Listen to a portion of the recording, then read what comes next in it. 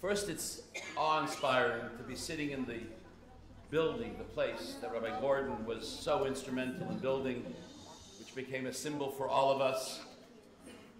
A few months ago, we stayed on that dark day at a funeral. It's the first time I've been back in the valley since that day. So I feel a sense of awe for a dear friend who passed away, and a man who was a great leader for the Jewish people and revolutionized Judaism in the valley. I would also like to mention that tonight is the second yard site of Rabbi Yosef Loshak, who was the pioneer of Yiddishkeit in Santa Barbara, the Chabad Shliach in Santa Barbara. But what we're really here tonight is to remember that it's 22 years.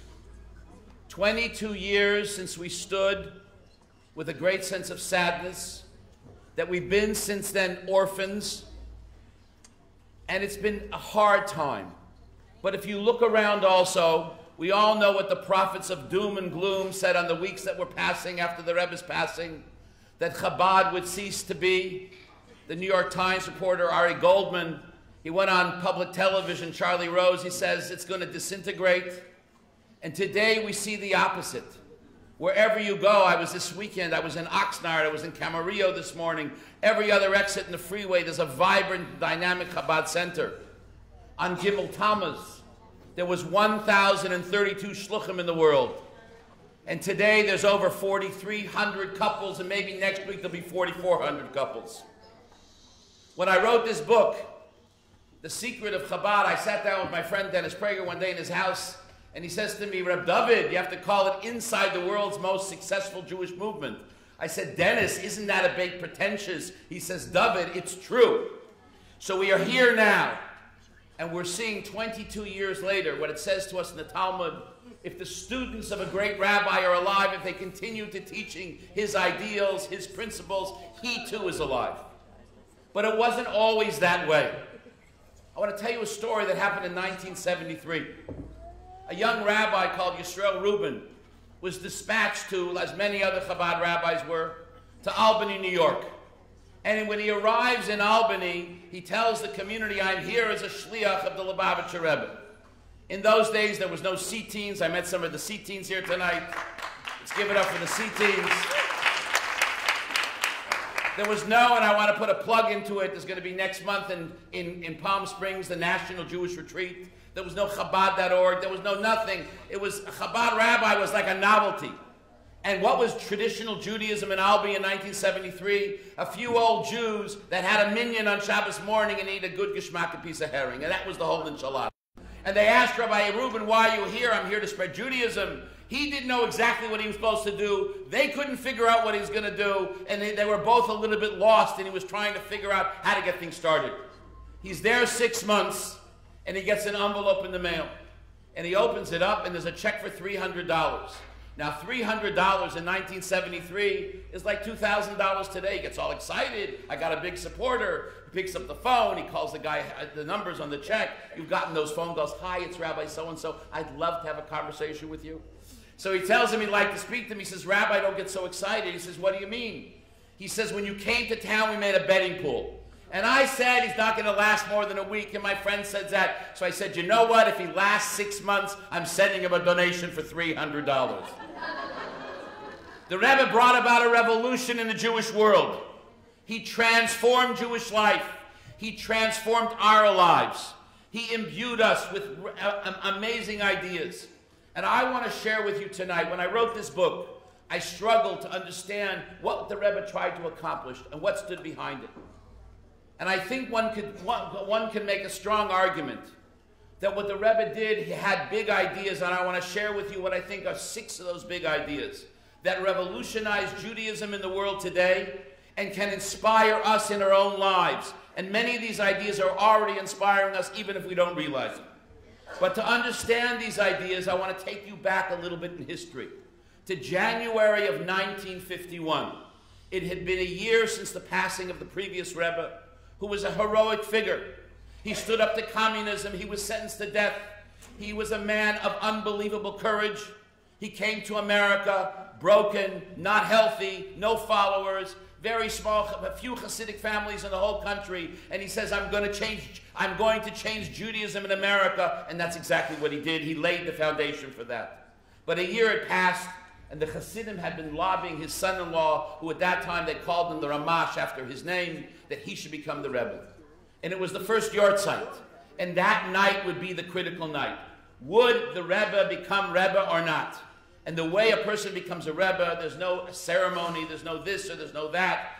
A Rebbe becomes Rebbe when he utters and teaches a Maimer Hasidus, a Hasidic discourse, a deep teaching of the esoteric and mystical dimensions of Judaism. And the excitement was in the air. Now you have to understand where all of this happened. That it happened in the small shul when you walk into 770 Eastern Parkway on the right side. The room is 620 square feet. The stage I'm standing on is 200 square feet. The lobby may be 600 square feet. Chabad was a little tiny shtibel in Brooklyn with a few hundred Jews pushed and shoved into it. That's where the Rebbe started, in a tiny little place. And I want to share with you what he said that night, and I'm paraphrasing. So before he said the Maimer, he said like this. He says, in America, it's the Haminik, it's a custom in America. Before you begin something new, that you begin making a statement. At the end of the sentence that he said in Yiddish, he threw in the word statement. And then he began with his mission statement. He says, in Judaism, we have three avos, three kinds of love. Three things that Jews are committed and responsible for. You have avos Hashem, the central pillar of Judaism. We have to love God.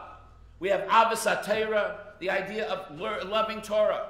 And we have Avos Yisrael. We have to have care and compassion for our fellow Jew, for our fellow human being. And then, as they say in America, came the kicker. And I'm paraphrasing the Rebbe's words. He says you can have the Avos Hashem, you can spend your day meditating and praying and be involved with your spiritual activities. You can have the Avos Torah, you can decide to spend all of your life dedicating for Torah study, which is a very admirable thing to do. But if you don't have the Avos Yisrael, if you don't have that care and compassion for another Jew, if then your Avos Hashem and Avos Torah, your loving of God and your loving of Torah is deficient, it has a weakness, it's not strong, it's not the way it should be. What the Rebbe did was take the idea of responsibility for another human being and put it center stage. And his revolution was to change Jews one by one and eventually bring about a revolution in the world. And I learned this story so amazingly last October in Israel. There had been a delegation gone from the United States representing the major religious movements, let's call it, here in American Jewish life. 10 people. And I was asked to go on this trip together as a representative of Chabad. And the idea was to have private meetings with the government of Israel, because as you know, parts of the Jewish community were very much, let's say, not supportive. They were not supportive of the Israel's position on the Iran agreement. And it was a lot of blunt conversation, and it was off the record, and there was no publicity. And we went in to have a meeting with Michael Oren. He's sitting on one side of the table. We're sitting on the other side of the table. Literally, the people representing the bulk of Jews in America affiliated with, from one end of the spectrum to another in the Jewish community, from the most liberal to the most orthodox. And we have a very direct conversation. He says, I'm very disappointed in you. You let us down. It was very intriguing. And as this conversation is finishing, he turns to me and he starts talking to me about Rabbi Shalom Gordon, Rabbi Josh Gordon's father. Now, 2 months earlier, he had done a book tour. And he had been in the Nixon Library, the presidential library in Orange County. And we had talked for a few moments. We had met a few other times. And I said to him, you mentioned Rabbi Gordon in the book. And he says, of course. And that was the end of the conversation. But now he picks up on that conversation for 2 months earlier. And there you have the head of the Reform movement, and the conservative movement, the Reconstructionists, and the Orthodox. And what does Michael Oren want to talk about? He says, when I was a young teenager, I would study Talmud every week, once or twice a week with Rabbi Gordon. Rabbi Shalom Gordon, Olav Shalom, the great shliach from Maple, who was in New Jersey, the grandfather of the Gordon family, which is here today. And it was Rabbi Gordon who instilled in me my Jewish identity. It was Rabbi Gordon who inspired me to be a proud Jew. It was Rabbi Gordon who motivated me to be committed to the Jewish people. A chassid, learning Talmud with a teenager in New Jersey, produced one of the greatest spokesmen who speaks with pride for the Jewish people, Michael Oren, who served admirably as the Israeli ambassador to the United States. That's how you change Judaism, one person at a time. And this is what the Rebbe taught us to do.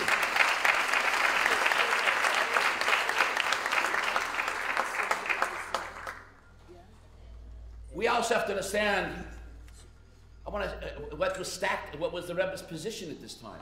The deck was stacked against him. The great Jewish sociologist Marshall Square wrote in the 1950s that Orthodox Judaism, and this is what he wrote, was a case study in institutional decay.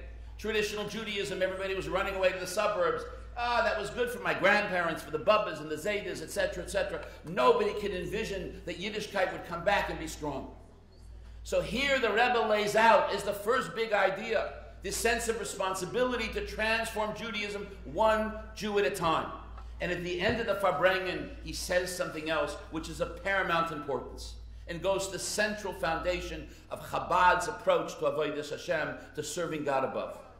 He says it's known about the Rebbes of Lubavitch that they're not here to do, but they're here to help.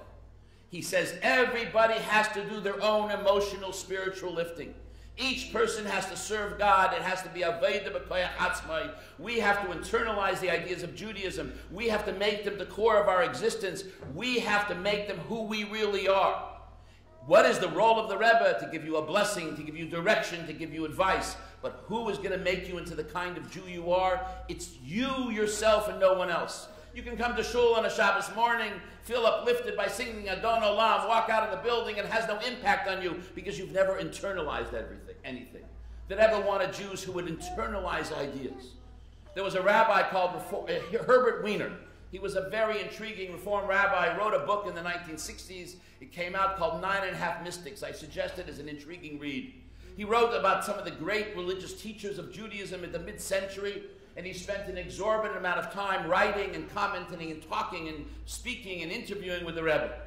And one day he goes in, Herbert Wiener, and by the way, at the end of his life, just before he retired from his Reform temple in New Jersey, the Rebbe told him, you need to tell everybody you're really an Orthodox Jew. And he got up at the final closing event at the dinner where they were saying, you did a great job, he's going off to retire, and he says, I have to tell everybody I'm really an Orthodox Jew. And the members of the board said, we always knew that. This was Herbert Wiener. So Herbert Wiener goes into the Rebbe for a private meeting, and he had a certain degree of what we call chutzpah, audacity, or Rabbi Morty calls it temerity. You may have 3 other synonyms also. I'm not sure what the other what they are. But nevertheless, a little bit of chutzpah. And he says to the Rebbe like this. He says, people come to you, they ask you this question and that question and this question and that question. He says, aren't you really just creating a bunch of robots? Aren't you just creating a bunch of people who just do whatever you say? And the Rebbe quickly responds back to him. You can send them wherever you want in the world, and they will be as they are here. They will be Chassidim. They can come to your Belinda or Tarzana or Kathmandu, and they can raise their children, and you think they were brought up in Brooklyn or in Muncie or wherever you are. Because when you internalize Judaism and you make it real, then it becomes the essence of who you are. And the Rebbe's 6-second big idea is Judaism has to be something that we have to struggle with ourselves and make it the core of our personality. But the question is, now you realize your responsibility for others, and you understand that you have to internalize Judaism. But what are you supposed to do about that? The Lord Rabbi Jonathan Sachs, it's a long, interesting title, who, by the way, he beat me out in the National Jewish Book Award. My book was a finalist. His book was the winner. Hopefully next time around I may become knighted by the Queen, and then I'll win around the next book. I'll win the award. But nevertheless, he said a very powerful statement. He said, good leaders create followers. Great leaders create leaders. In the mid-1970s, the Rebbe wanted to give a kickstart to Chabad in Israel. The Hasidim that had gathered in Brooklyn since that tremendous night in 1951, they got the Rebbe's agenda. They had the passion. They had the energy. The Israelis were separated by oceans. This was before the time of internet. They were moving along in the agenda, but as they say in English, it needed a kick in the pants. So the Rebbe took 25 young couples and another 20 or so yeshiva bachrim in the years 75, 74, 70, around the mid-70s. He has them all move to Israel. And if you go to Israel today, they all have positions of leadership. One is the chief rabbi of Cholon, one is the chief rabbi of Eilat, the other runs big institutions in this city. They all took major positions of leadership. And the whole idea was to take Chabad to a whole new level. One of them was a dear friend of mine who today is a rabbi in Rehovot. He gets married to an Israeli girl, and he becomes the assistant to a very important chassid in Israel, a Jew called Rabbi Zusha the Partisan. Who was Rabbi Zusha? He had been a partisan. Many of you may have seen the movie Defiance in the Belsky Partisans. And he was the tummeler, the strasher. He was the guy who got things done for Chabad in Israel. He was already a little bit older, and Reb Mendel went to work for him as a young kid, 26, 27. He goes to work for him. And they were tasked with the responsibility to travel Israel from the north to the south, from Metula to Eilat, and do an evaluation of all the Chabad institutions. Now, today you go to Israel, we have over 600 Chabad institutions. But in 1976, 78, whatever it was, the numbers were nowhere near that. So they travel on this trip, and they visit all the institutions, and Mendel is given the responsibility. He's going to New York to write a report to the Rebbe about the problems that they found in the various institutions. And he writes an 8-page report. On the plane, he's so proud of himself. I'm coming back to New York. I'm writing the report. It's so important. I'm doing this very important thing. And he writes this report. He comes into New York. He presents it to the Rebbe's office. He's expecting to get an answer. And this city where you have this problem, you'll do this. And that city where you have that problem, you'll do that. And he figures the Rebbe's going to give him advice what to do in every town after another. So what happens? He comes every day to the office. As they say in Yiddish, Gornish, no answer. He's about to leave back to Israel. He's getting into the taxi. He's a little depressed. He didn't get an answer from the Rebbe. His brother calls from the window and says, Mendel, there's an answer. Stop at 770. Stop at the Rebbe's office on the way to Kennedy, on the way to the airport. He tells the taxi driver to stop. He runs into the office. He tells the Rebbe's secretary, I heard there's an answer. The Rebbe's secretary pulls out the 8-page report, and in pencil on the side of the report, the Rebbe writes in Hebrew, and I'm going to translate to English. All of the things which he writes about in this report are very important. Many of them need to be rectified. The question is, what is he going to do about it? Question mark, apostrophe, question mark, apostrophe. Mendel at this point is befuddled, betwixt, etc., etc. He copies down the answer. He jumps in the taxi. He goes on the plane, and somewhere over the Atlantic, he has an epiphany. He realizes, till now I said to myself, I came to the big state of Israel, country with millions of people. Who am I, little Mendel Lukowski? I'm going to merely make a difference. I was like some guy sitting in the stands watching the players on the field. I didn't get the whole point. The Rebbe wanted me to take leadership. What are you going to do about it? Are you going to step forward? Are you going to sit by the sides? In fact, in every shul, there's 3 guys in the back. They know everything that's going to happen in the universe. They know who's going to win the election. They know if the kugel in shul last week was no good and why the kugel is no good. They know the rabbi made a speech that was too short. Never happened, by the way, in Tarzana. They know everything that's going on, the future of the universe. They have defined the whole future. What the Rebbe wanted was people like ourselves, when we see a problem, to stand up and to do something about it. What are you going to do about it? What are we going to do to become Jewish leaders? But when you become Jewish leaders, what are the limits of that leadership? And this is a very important question. Because you can become Jewish leaders, and you can have all kinds of suggestions to do things, but those ideas are not in consonant. They don't reflect the values of Judaism. There's a very interesting story I want to share with you. And what are the limits of that leadership? There was a shliach. He was sent in the early 1960s. It was the 4th regional office of Chabad that was opened up in the United States. He was sent to Minneapolis and St. Paul. His name is Rabbi Moshe Feller. I think he may have even visited here in Tarzana once or twice. A wonderful man. He's going off to St. Paul. He had grown up in the Twin Cities, and now the Rebbe was sending him back. He had gone to Yeshiva Torah B'das and then switched to Chabad. And his wife was a Phi Beta Kappa, I think that's how you call it, in mathematics. And she had landed a job teaching mathematics at the University of Minnesota. So they're going now to open the 4th regional office of Chabad in Minnesota, and the conversation with the Rebbe is really intriguing. The Rebbe turns to Mindy Feller, his wife, and 90% of the time he talks to her about the fact that they're going to be in Minneapolis, and she has to use her position at the University of Minnesota to influence Jewish academics and connect them more with Judaism. And when he finishes having this long conversation with Mindy, he turns to Moshe and he asks him a question. Moshe, Moshe, do you have a copy of the Code of Jewish Law? Like, get real. What rabbi doesn't have a copy of the Code of Jewish Law?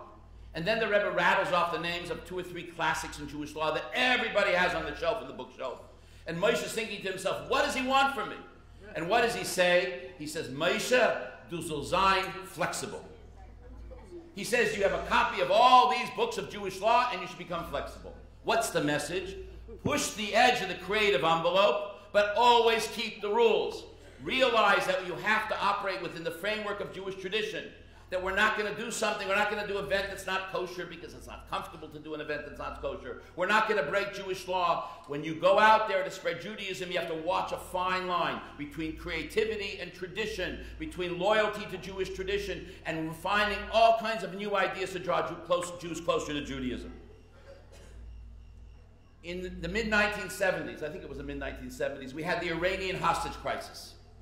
And we all know, many of us know the story, many of us were alive there, some of us were not, but nevertheless, the Iranians had captured many Americans. It was a tragic time. And the President of the United States at that time was Jimmy Carter. He basically locked himself in the White House. He was very depressed. And Rabbi Avram Shem Tov, one of the senior statesmen of the Chabad movement, had arranged to put a Hanukkah menorah in front of the White House on Lafayette Park. He had done it for a few years. And they invited the President to come out to the menorah lighting. And the first time ever, and the last time since, now every year somebody comes, Vice President Biden came 2 years ago, that this guy comes, you know, some senior official of the administration. But never before, never since, and never after was a President of the United States that he agreed to come to a Hanukkah menorah lighting in front of the White House. And here they are, they're about to light the menorah, and it's the 5th night of Hanukkah, and President Carter, and there's a lot of other issues we got with President Carter about what he did for Israel, whatever, loves us up, as they say in Yiddish. We'll leave that aside for tonight. And what happens is, Carter turns to Rabbi Shem Tov, and he says to him something interesting. He says, Rabbi Shem Tov, why are you only lighting 5 candles? He says, it's the 5th night. He says, can't we light 8 candles and bring more light into the world? He was depressed. He was upset with what was going on. He had locked himself in the White House. Can't we bring more light in the world? And Shem Tov is in a dilemma. The President of the United States wants him to light a menorah with 8. It's only the 5th night of Hanukkah. He's thinking to himself, it's only a rabbinic tradition. He doesn't know exactly what to do. He says, you know what, Mr. President, we have 2 menorahs. We have the tall menorah on top, and we have a small menorah in a glass case that we're going to light with candles, and this child is going to light that. Let's ask the kid to light all the 8 candles. He says, you know what, Rabbi, that's a great idea. They light the 8 candles. Everything is wonderful. The president is happy. And Rabbi Shem Tov writes a report to the Rebbe. And he tells him the whole story. And the Rebbe gives out an answer, and Rabbi Shem Tov shared it with the Shluchim because we need to learn this important lesson. He says, I thought you would have had the Gaon Yaakov. I thought you would have had the strength of character. I thought you would have understood the purpose of your mission is not to compromise a principle of Jewish law, even a custom for the President of the United States. What the Rebbe's important principle here is that we should be flexible, we should be creative. We have to understand what are the limits of what we did. And this brings us to a very other important idea of the Rebbe. A very powerful idea. The challenge for us of Jews in America is so different than the challenge of our great-grandparents and the great-great-grandparents who lived in some little shtetl and little village in Poland or Russia or Morocco or Tunis, wherever they could have been. There they had no freedom of opportunity. There they could only live in certain places. They could only practice certain kinds of jobs. Their lives were limited. But Baruch Hashem, we live in a country that gives us rights and freedoms to do whatever we want to do. The first time Jews were ever given full civil rights was when the Bill of Rights was written here in the United States. Even Napoleon in the early 1800s, when he wanted to be nice to the Jews, what did he do? He said, Jews, but you have to be Frenchmen first and Jews second. In America, Jews were allowed to live their lives to the fullest. And we see this tremendous story here with Joe Lieberman, who ran for Vice President of the United States, and we respected him because he kept Shabbos and kept kosher. But the question we have is, how do we live in a modern world? How do we balance our Judaism and modernity? What are the values that should be preeminent, and what are the values that should be not? And we've seen different responses and reactions to this challenge of modernity. Some have come along in parts of the Jewish community, and they've let the values of Western liberal democracy dominate their lives and, so to speak, translate them and even become Jewish values. We have elements, parts of the traditional Jewish community, the more Haredi community, that says, you know what, the Western world is a very dangerous place. I really don't want to deal with it. I'd rather just build a moat around myself and not interact with the broader world in Israel. Comes the Rebbe with a radical new approach. It's like oil on top of water. You are immersed in the world around you, but you always hold true to your own values. The approach of principled engagement. You know where we see this in such an interesting place is in Israel. All of us know there's a big debate in Israel between secular and religious, and one of the big questions about serving in the army, some people say, I do not want my sons going to the army. They will spend their lives in Torah learning, and it'll be in danger for their Judaism to go to the army. Others are advocating going to the army, and Chabad took a middle ground. It says we want our students to sit and learn Torah, but when they finish, they should go to the army. In other words, this approach of principled engagement. Why? Because Hasidic philosophy here has a very important perspective. That the world itself is holy. And by us going out into that world and transforming that world and making it a holier place, we transform all of society. So we have to deal with the modern world around us, but we have to deal with the modern world always from with the foundation that the principles of Judaism have to animate that engagement with the world around us. And finally, we come to the Rebbe's sixth big idea. The Rebbe was not into this just to build Jewish community and build more Chabad houses and beautiful centers. The Rebbe was in this for an end game, to transform the world to a place of goodness and kindness with the coming of Mashiach. The Rebbe wanted us that each one of us have the power of transformation. One more mitzvah, one more study of Torah, one more act of kindness, one more act of compassion, one more act of holiness. That could be the tipping point to bring Mashiach and take the world from Golus, from diaspora, to a sense of redemption, to Geula. So we have 6 big ideas. Number 1, and these ideas are outlined in the book, that we have to have responsibility for our fellow Jew. There has to have Ahavas Yisrael. That our service to Hashem has to be with our own internalizations of these values. That we all can become leaders.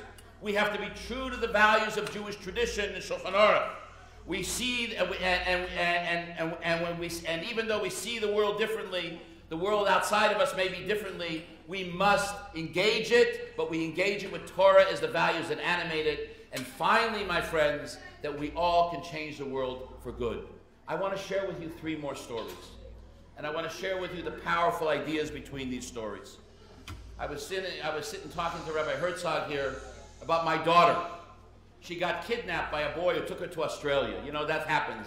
Your daughter gets married, and what you get is beautiful grandchildren. So I got a few beautiful Aussie grandchildren. Actually, I have 2 children that are living in Australia, both married to Aussies. Anyway, we have Chabad of Tarzana and Chabad of Yorba Linda. Last week I spoke to a guy, Chabad of Missoula, Montana, would you believe? Well, my Mechutton, the Mechutton are the outlaws, you know, my daughter's father-in-law.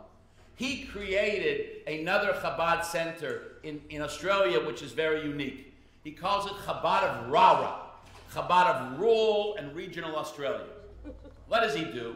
He takes rabbinical students and young rabbis, and he sends them all throughout Australia, and they visit small Jewish communities.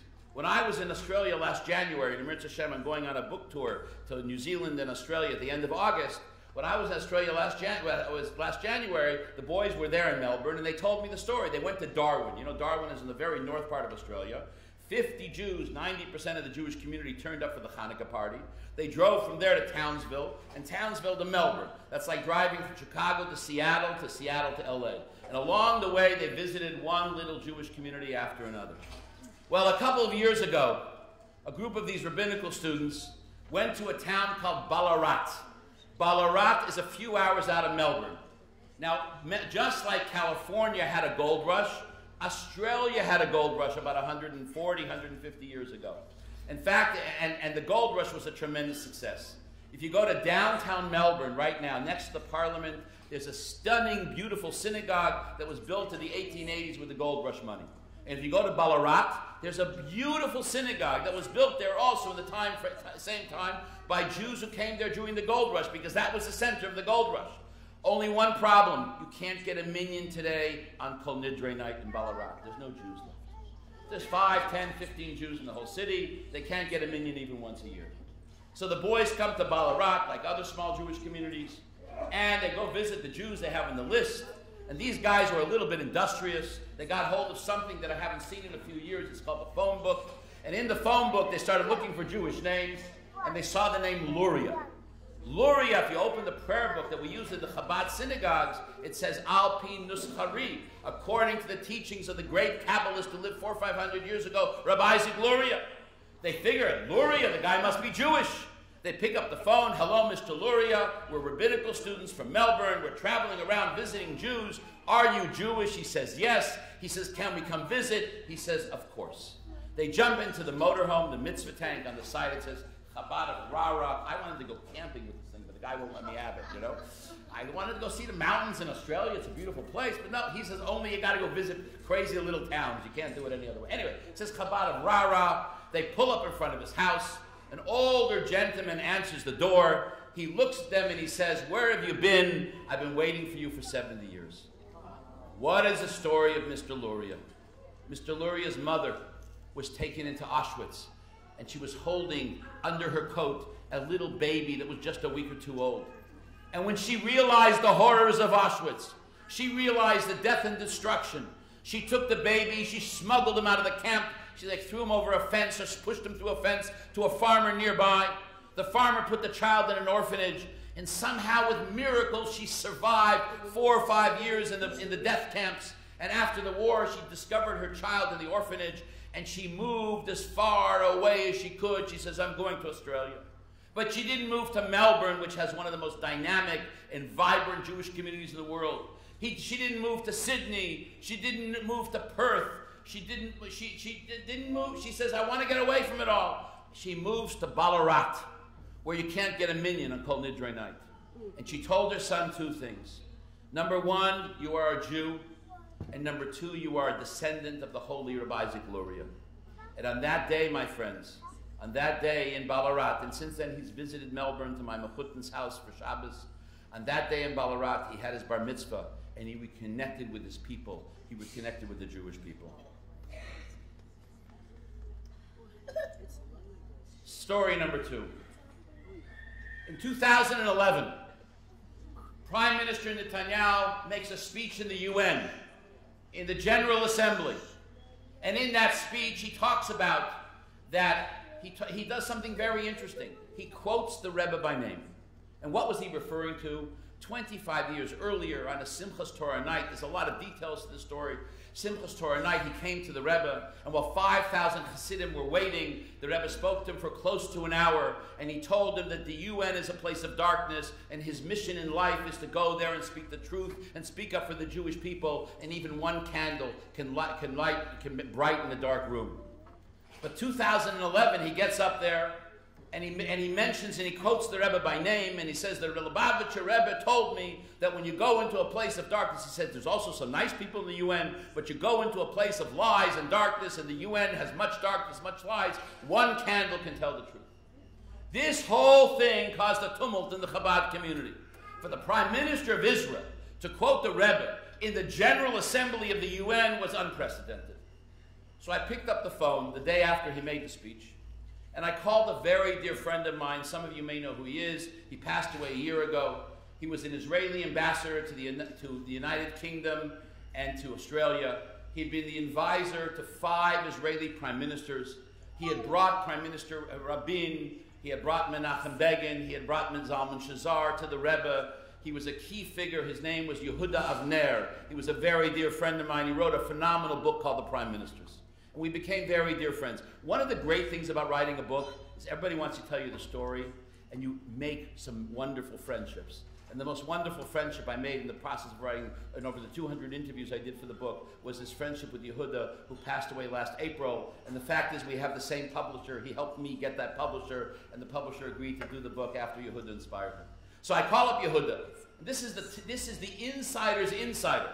He spent 10 years working for Yitzhak Rabin. He spent 6, 7 years working for Menachem Begin. When Lady Eshkol went to the LBJ ranch and got LBJ, President Johnson, to agree to give Israel the Phantom planes, Yehuda was there taking notes. When Menachem Begin was sitting across the table from Jimmy Carter, who was there sitting next to him? It was Yehuda Avner. When Menachem Begin made the Camp David agreements, who did Begin send back to brief the Rebbe? The Rebbe was not happy. Was Yehuda Avner. When Yitzhak Rabin was in the ambassador to the United States, who stood by his side for those years? It was Yehuda Avner.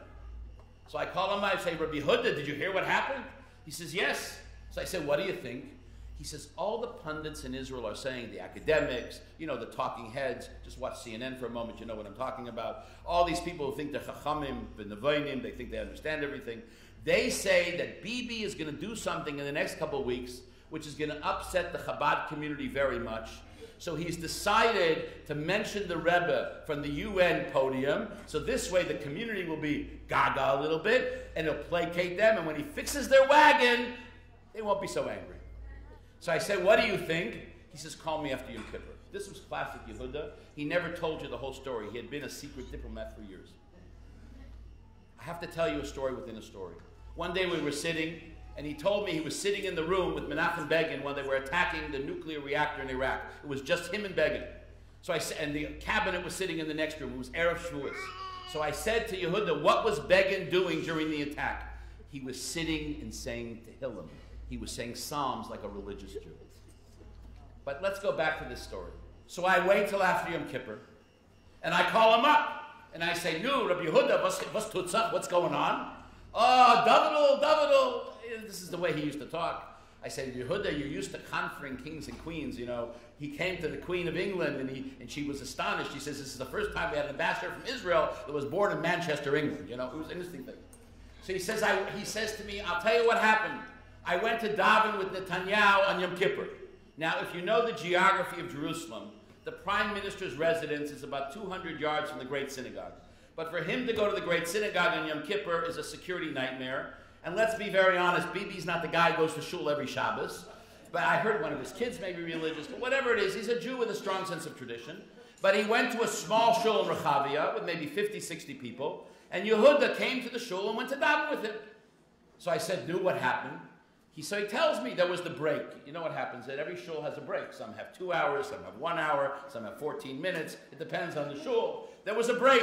Now the prime minister didn't want to walk back. He couldn't drive in Yom Kippur. He didn't want to walk back to the prime minister's residence. That would have been a security nightmare. So he stayed in the shul during the break. And Rabbi Yehuda goes to the front of the shul, and he sits down to schmooze with him. And they're sitting and they're talking, and he says, "Dad, let me tell you what happened." He says, "Finally, I got to the reason I came to see the prime minister." He says, "I turned to Bibi and I said, Bibi, ala Rebbe debarta." Now let's be honest. Politicians don't always tell the truth. But Yom Kippur afternoon, in the break, when it's just a four eyes conversation, there's nobody else there. There's no TV, there's no radio, there's no nothing. It's just two people talking. An old ambassador, a veteran politician, a senior statesman, and a prime minister who looked up to him. He says to him, in Hebrew he says to him, "Ala Rebbe debarta." You spoke about the Rebbe? He says, "Vayda'i debarti ala Rabbi." He says, "Inotamni tashlichut sheli b'chayim." He says, "For sure I spoke about the Rebbe. He gave me my mission in life." He gave me my mission in life.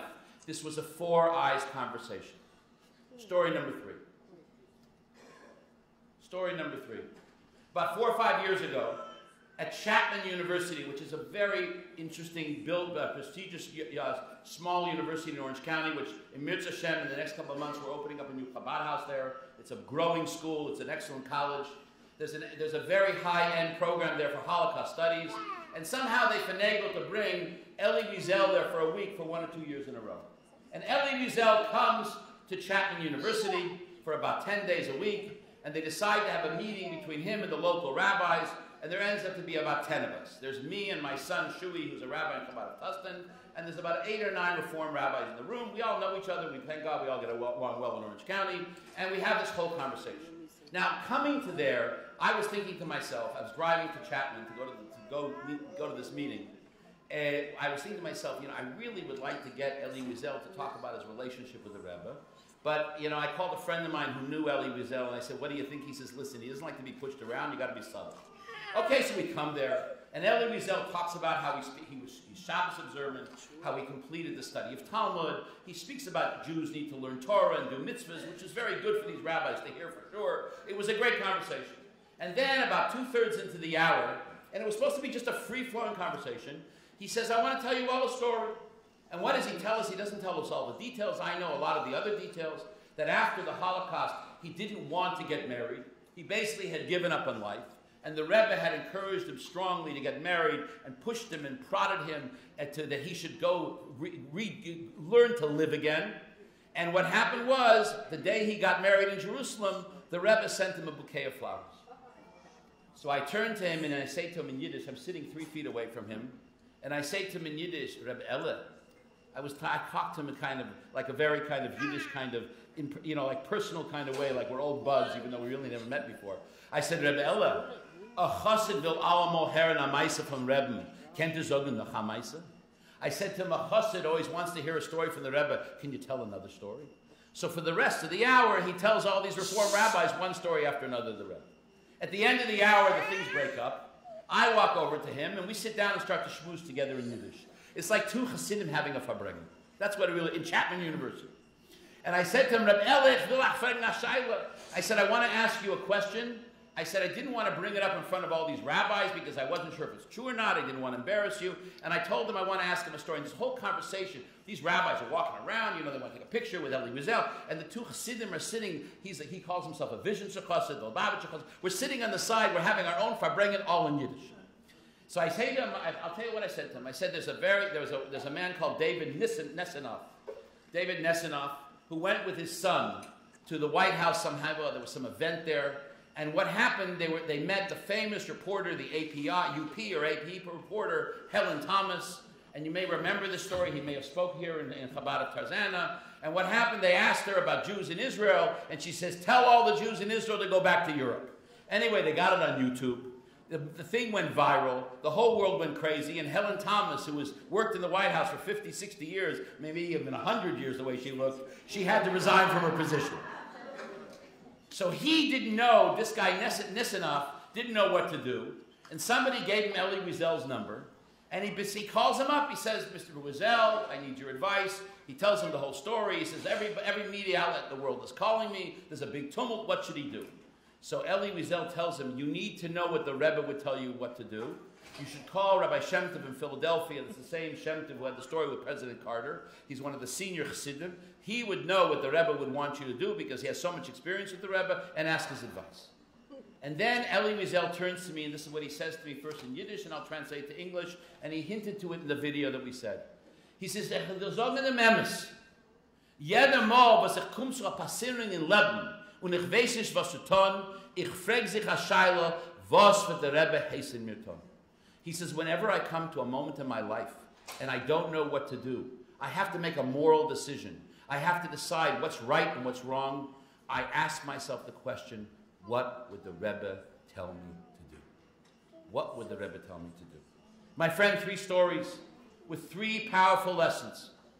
Every one of us has a Jew down the block that we have to knock on their door. He'll open it up and he'll say to us, where have you been for 60, 70 years? You don't have to travel to Ballarat. If you want to go to Australia, it's a beautiful country. I've got very cute grandchildren. I can give you their number. You can take pictures for me and send them back. But seriously speaking,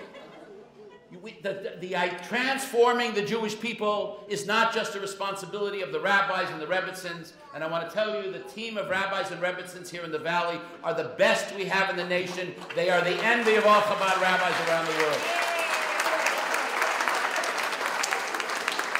It's your responsibility. It's your job to find the Jew from Ballarat. It's your job to find the Jew who's been forgotten about, who doesn't know, that nobody remembered. Invite him to your house. Give him a Shabbos meal. Learn with him a word of Torah and transform him. The Rebbe wanted us all to become leaders and all to be involved with this idea of responsibility for Jewish destiny. The second point is, it's not just for Bibi Netanyahu to stand up and speak for pride for the Jewish people. It's not just for him to have the strength of conviction to go into the UN, a place of darkness, and bring light. This is the responsibility of every single Jew. The Rebbe wanted us to see our lives, and each one of us are on a shlichus, on a mission, to transform the world to a place of goodness and kindness, to speak truth, to bring light, to bring energy, to bring vitality, and to have pride for the Jewish people and never be embarrassed. And finally, my friends, we all have our moral dilemmas in life. We all have the gray. Life is not black and white. We all have difficult moments. And there's different ways we can make decisions. We can make those decisions by saying, oh, this is what I feel like doing. And what does modern Western society say? Let him do whatever he wants as long as he feels good. What is Eliezrie telling us?